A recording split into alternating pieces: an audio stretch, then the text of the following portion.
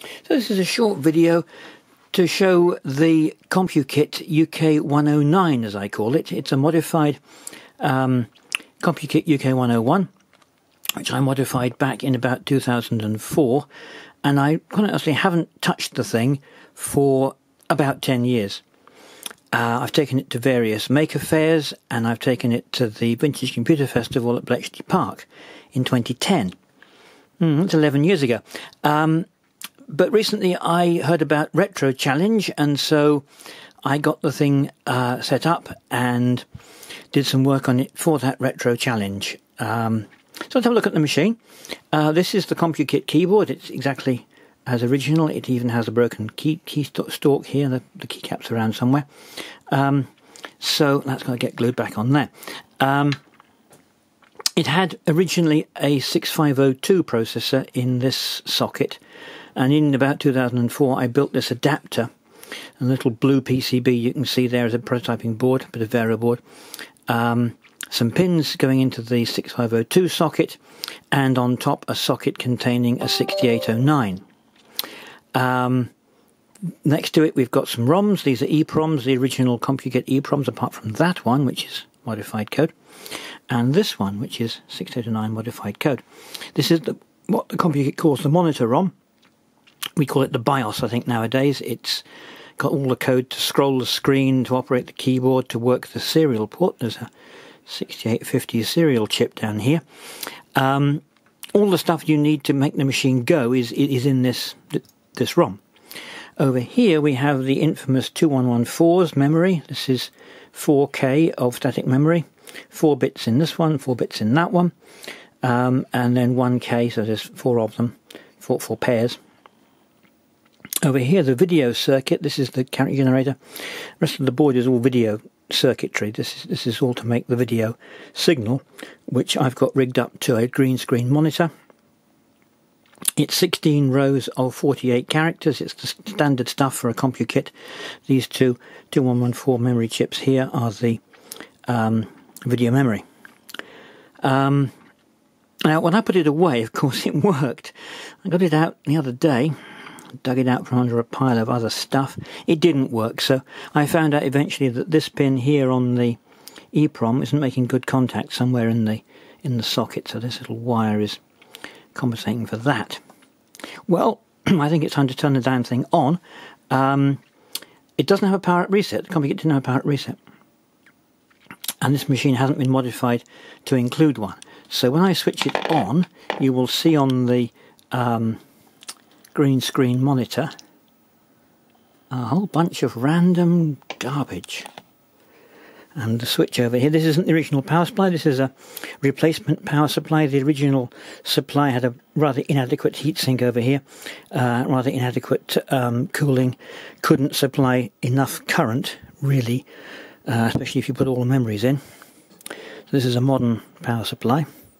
Switch on. And yep, sure enough, it comes up on the green screen monitor there with just random garbage in the video memory.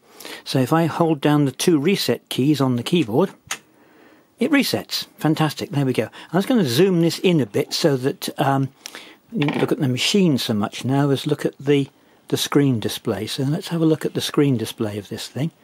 There we go. Let's lock that off again. There we go. So this is what the machine comes up with. It tells you that it's a 6809 CPU. It doesn't detect the CPU type. It just prints the message. Oh dear, it's not going into focus. It also has 2021 here, the date. I've modified the code in the ROM to print 2021. Just to prove to myself that I made the modification, really. It's saying that the RAM is failing, and indeed I have got at that address a bad 2114 memory. Oh well, these things fail occasionally. It can't do very much. It has a machine code monitor, which it's come up into now. I can type R and it will show register contents. So we've got the contents of the 6809's A and B registers. There's X, Y, the user stack pointer and the system stack pointer. They're all 0. They're just being picked up from RAM.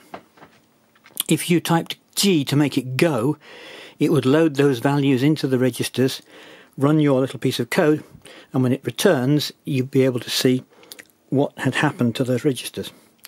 Now, I haven't got any way at the moment of putting a program into the machine other than typing it in byte by byte in hex, which I don't fancy doing right now. So I'm going to not do that. I'm just going to use stuff which is in the ROM. In the ROM, we've got in the monitor, you type A and it prints 5A, type B, A5. That's just, I think, something I wrote years ago to test the hex conversion routines that I had put into the ROM. The whole of the ROM is written from scratch by me, I say years ago, and some of this stuff is testing that ROM. V is quite good. I'll type V.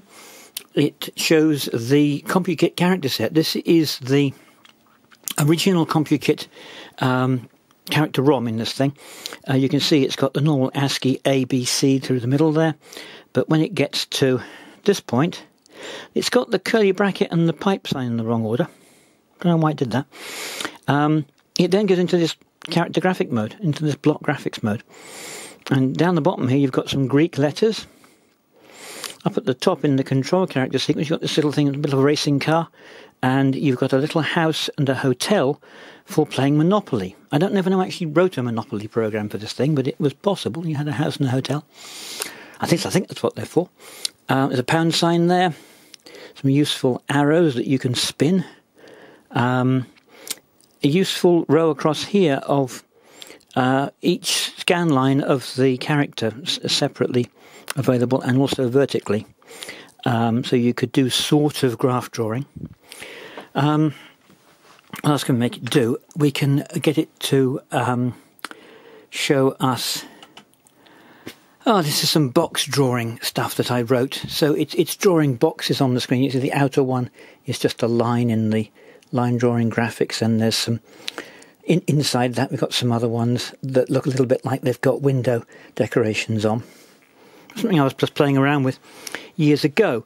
Not terribly useful at the moment. But there is one interesting thing that I did do. And I took this to the Maker Fairs and to the British Computer Festival. It seemed to be quite popular. And with a green screen monitor, I think this one looks rather good. Now, I got the idea, could I do a matrix screensaver? Remember the matrix screensavers? So I did a matrix screensaver for the Compukit. And with the green screen, I think that actually looks quite good. Let's make it do that again. There we go, get it to clear the screen to begin with, and then off it goes. It's fairly rudimentary. You've got 48 columns across the screen, and you've got 16 rows, and it looks best, I think, when it starts up like that, and it hasn't completely filled the screen. Of course, the real matrix screensaver, or the real matrix special effect itself from the film, it would occasionally put blanks in the columns, and it'd occasionally stop and start again. Also, in the film, there were some characters would show up brighter than others. Now, I can't control the brightness. This is only a pure black and white VDU, so I can't know anything about that. But I think it looks okay. The Compukit characters, particularly the Greek letters which show up in there occasionally, I think it looks all right. For an 8-bit machine that was built originally, the Compukit was built in 1979. So it's, it's over 40 years old now. Anyway, there we have it. That's reset again. That is pretty much, there we go, pretty much all it can do at the moment. I've got myself into a state now where I can assemble and blow EPROMs and erase the EPROMs again and the machine works, so I'm in a position where I can do some more work on this thing, and I would like to get some more things working on this machine. I'd like to do more with the graphics. I've got some ideas for doing a 48 by 32 bitmapped graphics display for this thing. Again, using those block character graphics. It would be quite fun to get the serial port working and be able to load programs into the machine, although they'd only go in at 300 baud, because it's fixed baud rate. It might be nice to be able to write a game for it, something like that, all in 6809 assembler. I'll have to see what kind of ideas I can come up with. Anyway, so there we have it. That's the UK109, the UK101 with a modified 6809 processor, and a quick demo video there for RetroChallenge.